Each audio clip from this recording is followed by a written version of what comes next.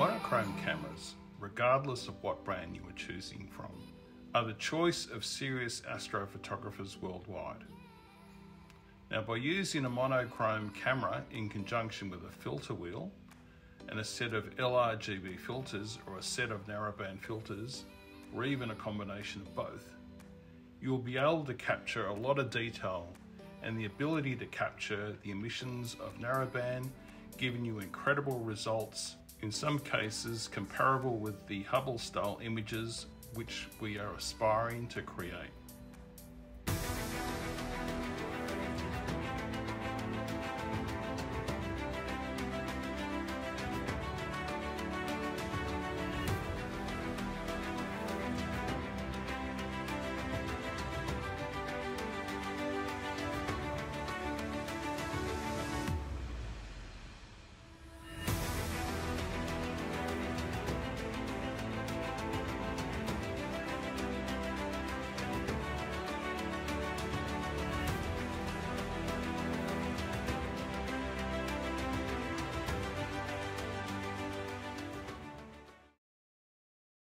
Hi, it's Gerald from Optics Central here.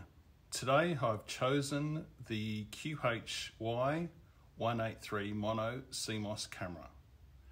Now I will go through the basic specifications and why this camera is really worth considering buying. The 183 camera is a quality product and the camera that offers a very high resolution. It has a back illuminated sensor as well. And the reason why you want to consider a back illuminated camera in astrophotography is because you will find that most CMOS cameras have their sensors orientated with the light receiving surface, transitions and all that facing the light. And in this case, there are times you can get reflections of light bouncing off the circuitry. However, with back illumination, the circuitry is on the underside of the surface that faces the light. And so this reflection of the circuitry has been removed.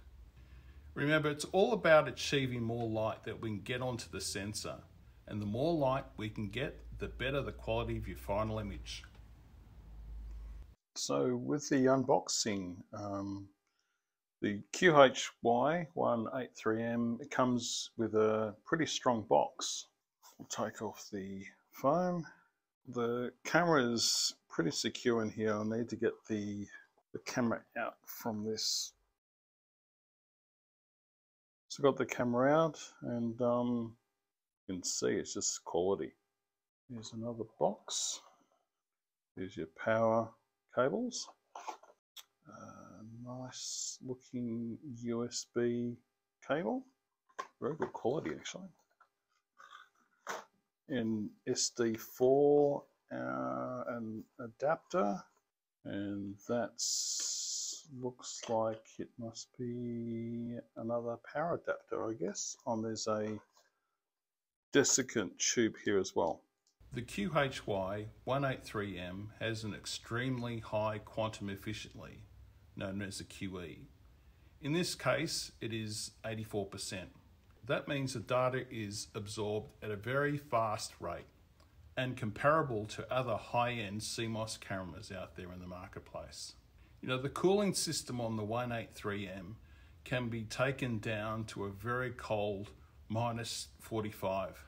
However, this is based on the ambient temperature around it.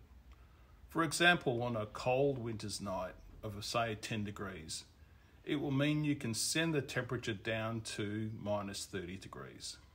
To get this temperature, there are usually substantial current requirements that are needed. However, with the QHY183M, it uses less current, and you are able to get to the designated below zero temperatures quickly, without using too much of the camera's resources. The weight of your camera is important too, as it can cause balancing issues when you are wanting to balance your telescope. A well-balanced telescope is crucial when it comes to auto-guiding and long exposure photography. The 183M weighs in at 450 grams, and for a camera of this size, it is relatively lightweight. Out of the box, the look and the feel of the 183 is impressive. The camera is robust and is very well built. The 183M has a USB 3 connector and a port that allows you to connect a desiccant tube when required.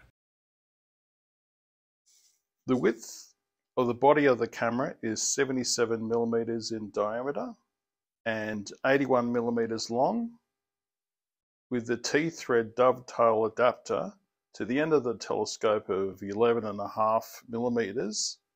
You'll have a total length of the camera that is 82.5 millimeters. Now the CMOS sensor is located between 17 to 17.5 millimeters from the end of the dovetail adapter.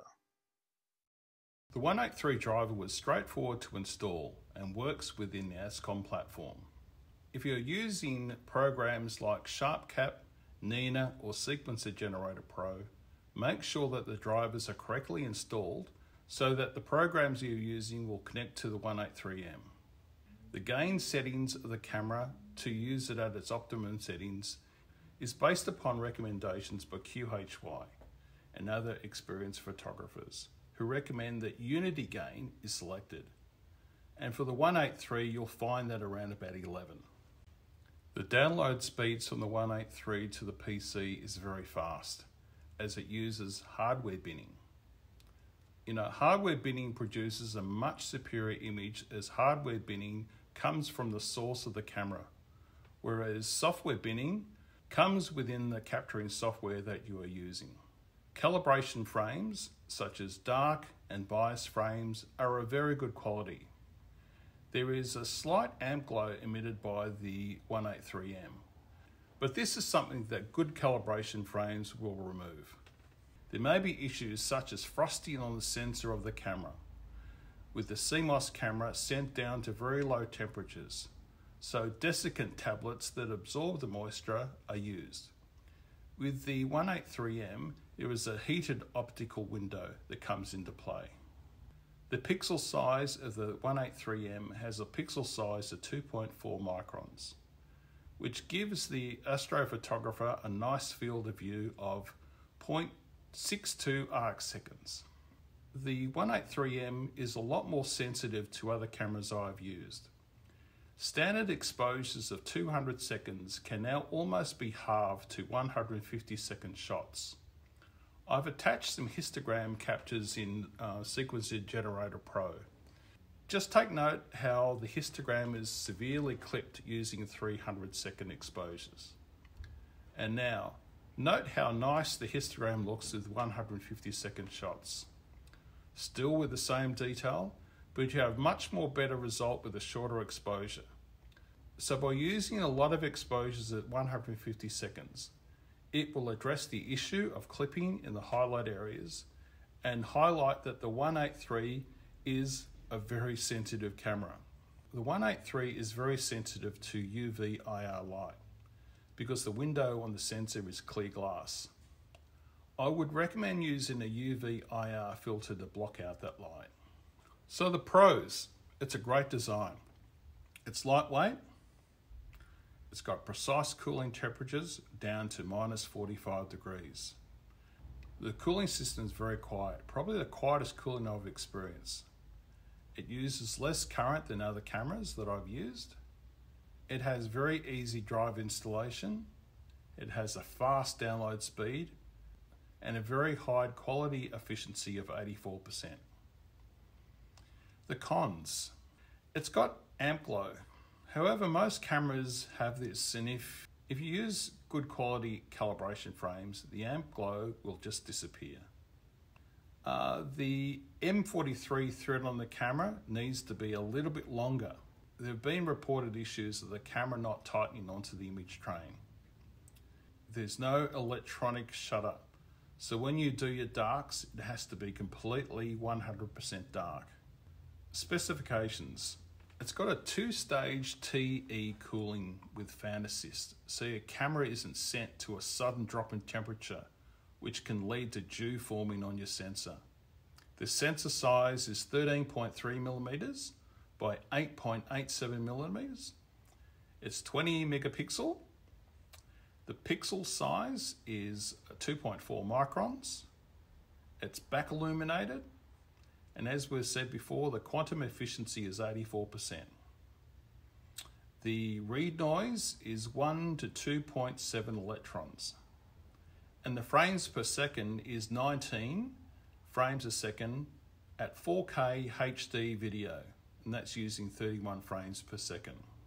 So in summary, well, the camera's performance was brilliant and exceeded my expectations.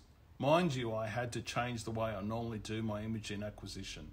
But overall, I am truly impressed with the result I got. Monochrome imaging requires a lot of time and effort and substantial learning, and the processing of the final image you have to capture can be quite daunting at first. However, once you get customized with the process, you will be rewarded with your effort. Optic Central have a wide range of mono cameras to choose from, and the accessories to go with your choice of optical equipment. We have experienced astrophotographers to help with your decision making. So please subscribe to my channel, click on the bell to get notified of the new content on our videos, and from all of us at Optic Central, we wish you all clear skies.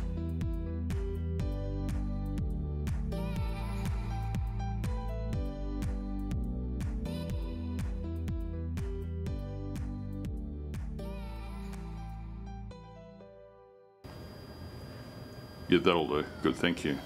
That'll do. Yeah, whoops.